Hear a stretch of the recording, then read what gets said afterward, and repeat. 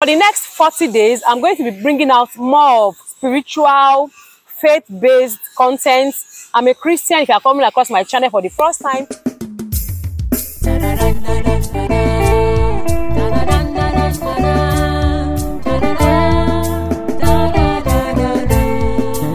hi guys, good day from wherever you're watching. If you're coming across this beautiful place for the first time, you're welcome to my YouTube channel. For my returning subscribers, thank you so much for always coming back again and again to check up on me. I really appreciate your support. So today's video is going to be a different one from my kind of content. I mentioned on a live stream that I made a few days ago that I'll be embarking on a 40 days fasting and prayer program, and it's starting today, Saturday, 22nd of June. Yay!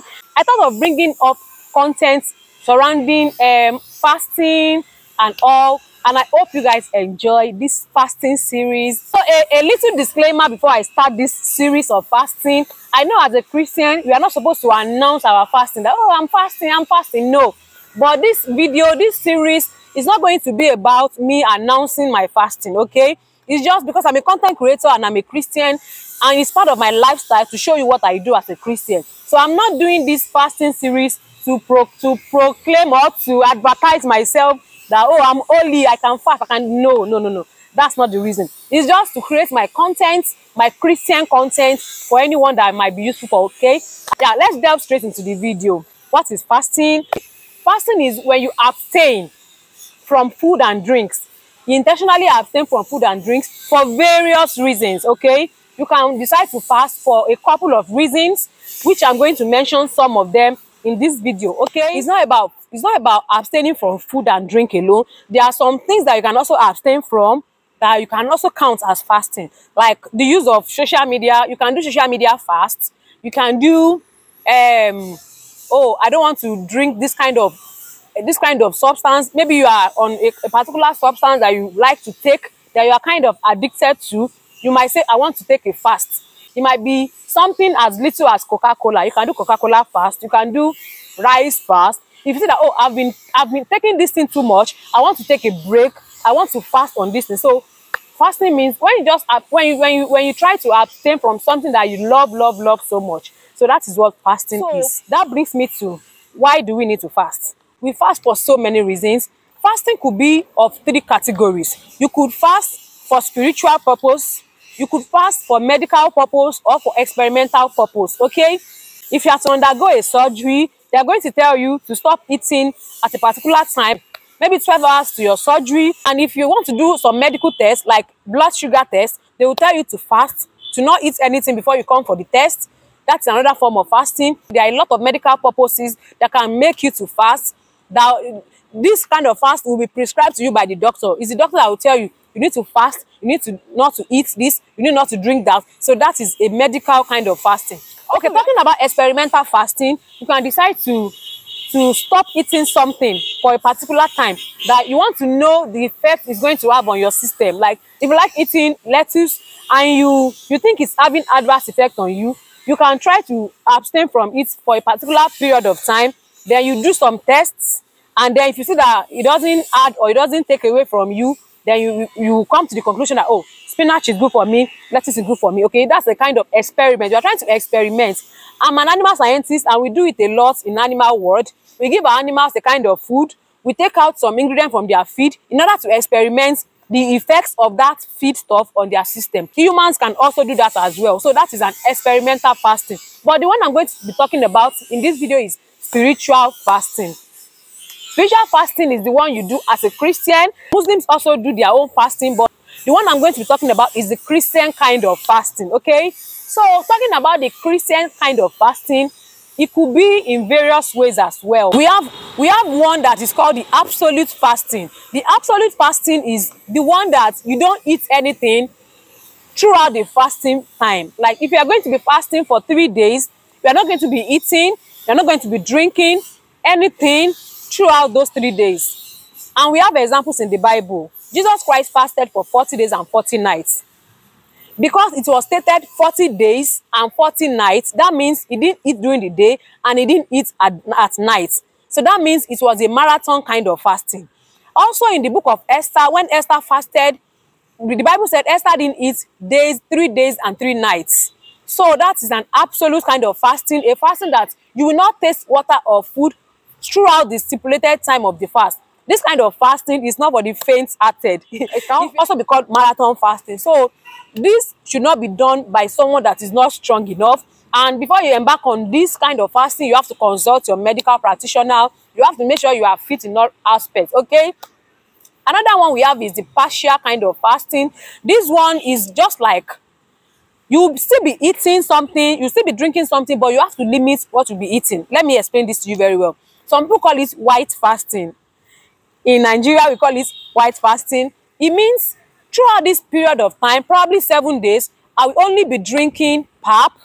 What we call pap in Nigeria is what you make, this kind of corn pudding that you make by blending, by soaking your corn and then blending it after about 3 days. Then you cook it like you are cooking like yogurt or custard. It will have that consistency of yogurt or custard.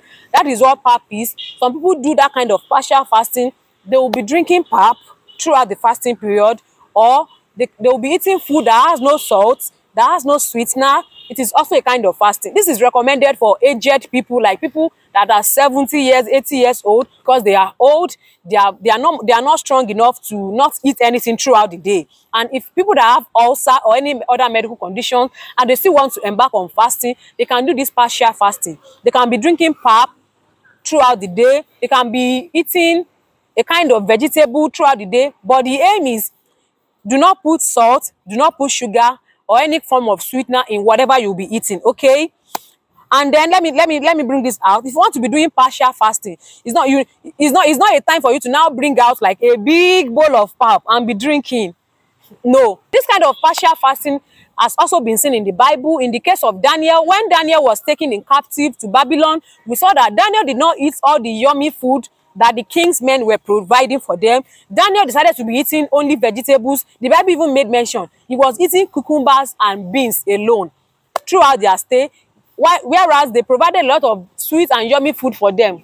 Then we have one that we call the intermittent fasting, or the 1 meal a day. People call it OMAD, 1 meal a day. This kind of 1 meal a day, it means that you only eat once in a day.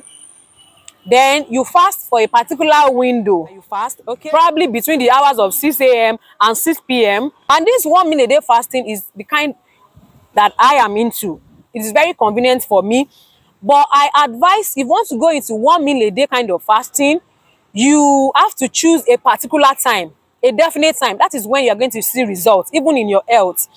If you want to be eating 6 p.m. every day, make it 6 p.m. uniformly. It's not like you eat 6 p.m. today, you eat 4 p.m. tomorrow, 3 p.m. the next day. No, it's not going to work like that. Choose a particular time that you break your fast every day. That is 1 meal a day fasting or intermittent fasting. That being said, this fasting that we're talking about can be done individually or corporately. Individually in the sense that you can decide to choose a fasting day for yourself, that, oh, every Wednesday I want to be fasting, every Monday I want to be fasting. Or a group of people can come together and say, oh, let's choose a day to fast.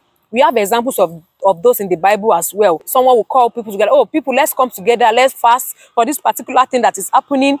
It is called corporate fasting, and it could be individual. Now, let's talk about the benefits of fasting. There are lots and lots and lots of benefits of fasting. One of the benefits is that it makes you spiritually strong and disciplined.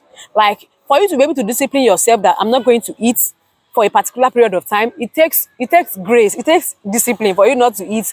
And you'll be seeing what you like, you'll be seeing what you love, and you'll be able to eat it. It takes grace. So fasting makes you to become more disciplined. It takes discipline for you to see something you like and not being able to eat it, okay? That means fasting enables you to be able to subject your body under control. It also teaches you humility. Fasting teaches humility. There is no way you'll be fasting that you will not be humble. First of all, you will be weak. Physically, you will be weak. You will not be strong. So fasting will humble you. In short, fasting is going to humble you. So that's another benefit. For those period of time, you find yourself being humble. The things you do before, maybe you like going out, going about, you see that you won't be able to do all those things. Fasting is going to humble you. That's another benefit of fasting. It also enhances your prayer life. There is no way you will fast and you will not be able, and you will not pray. If you are fasting, you will want to pray. So fasting also builds your prayer life. It enhances your prayer life.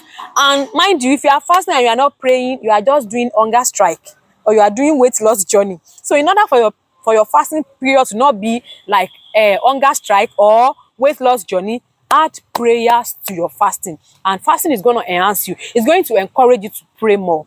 Fasting also makes you to get spiritual knowledge, spiritual understanding of things. You know, when you are fasting and you are humble, you know, you are praying, you are consecrated, the more you pray during your fasting period, it makes you think more. It makes you get insights.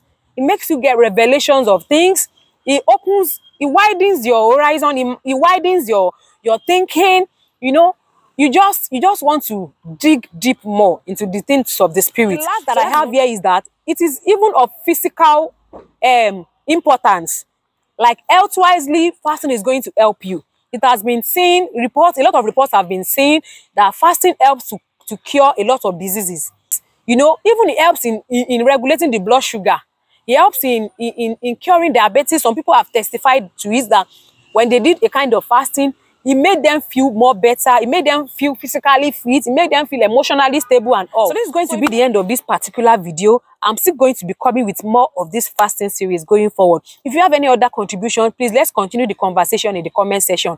Don't forget to give this video a thumbs up. Subscribe if you have not done so already. And let me see your comment down below. I'm going to catch you in my next video. Bye-bye.